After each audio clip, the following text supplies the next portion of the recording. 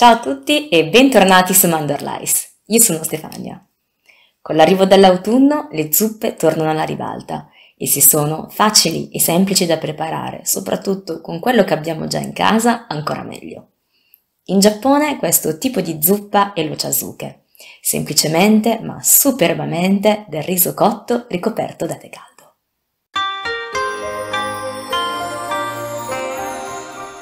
Sebbene per noi la zuppa sia unicamente sinonimo di pasto, in Giappone l'Ochazuke è uno snack, una post serata alcolica e un ottimo modo per terminare del riso avanzato quando si cena al ristorante. Versatilità, praticità e delicatezza.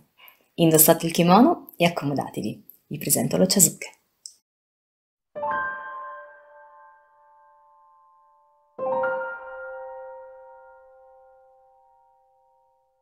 Abbiamo bisogno di riso, nel mio caso integrale a chicco lungo, ma potete scegliere a piacere il vostro preferito. Kisami nori, ricavato da mezzo foglio di alga nori, semi di sesamo bianchi tostati, semi di sesamo nero,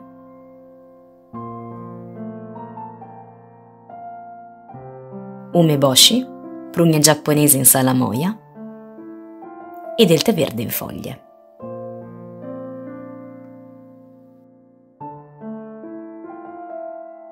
Prepariamo il tè e lasciamo le foglie in infusione.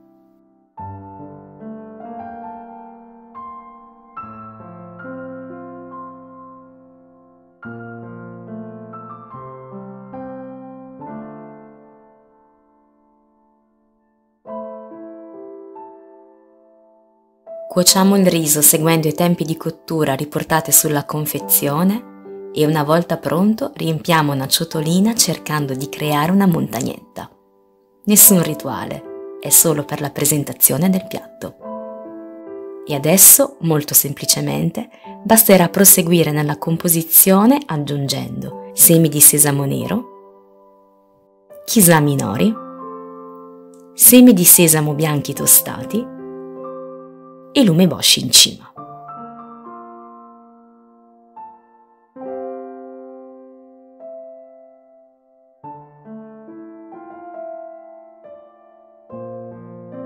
Ultimiamo versando il tè caldo fino a ricoprire il riso e siamo pronti per servire.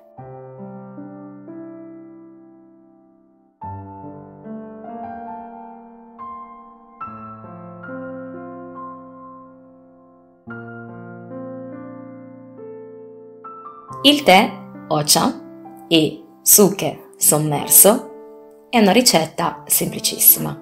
Un piatto povero che nasce per rendere più appetitoso e digeribile del riso avanzato aggiungendo dell'acqua.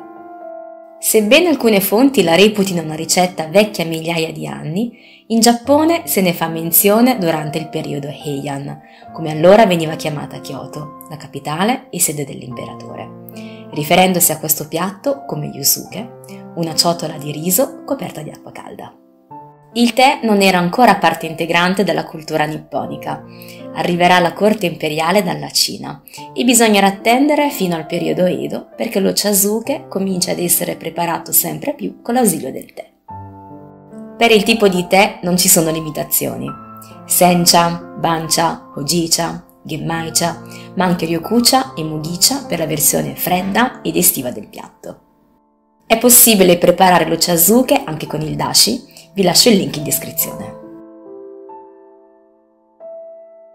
I condimenti classici dell'Ochazuke prevedono alghe nori, salmone cotto, salato o affumicato, verdure, specialmente il daikon, o frutti di mare fermentati, tarako o mentaiko, scalogno, wasabi e umeboshi. Al giorno d'oggi esiste un condimento già pronto, il furikake, a base di pesce essiccato, alghe nori, semi di sesamo tostati e bubarare. Al di là della tradizione, scegliete il tè verde che più vi aggrada e svuotate il frigorifero. Sperimentate e create l'Ochazuke che sa di casa vostra. Come sempre, spero che il video vi sia piaciuto. Grazie per il tuo tempo e alla prossima.